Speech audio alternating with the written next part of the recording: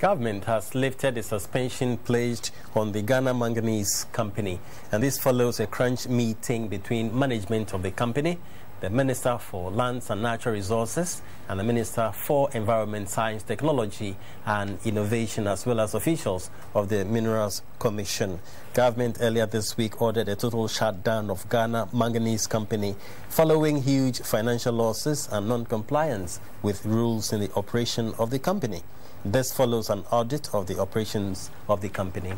The country lost $12.8 million in additional royalty due to lack of transparency in the operations of the company. The country also lost $79 million in corporate taxes, and loss of dividends declared was $6.1 million.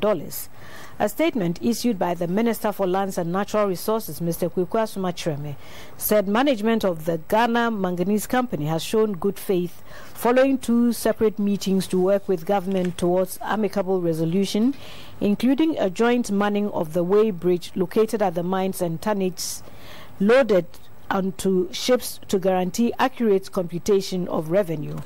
Mr. Asuma assured Ghanaians that efforts are being made to protect the interest of all employees, local contractors and the state.